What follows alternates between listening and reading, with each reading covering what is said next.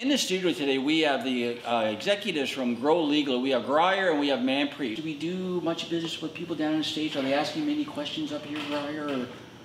If a Canadian's crossing the border to Canada, don't bring cannabis with you.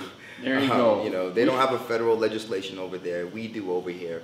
And so we have to recognize that. Okay. Okay, so, you know, when it comes to America, you have to tread lightly, just because it's not a federal legislation. And yes, you could do business in different states, but it's so, it's so intricate because you have states that have their own laws, and then you have the cities that have their own bylaws, and it just gets very confusing to try to understand. Sure. So, you know, once they move towards a federal legislation, that's when things will start to... That makes sense. That makes sense.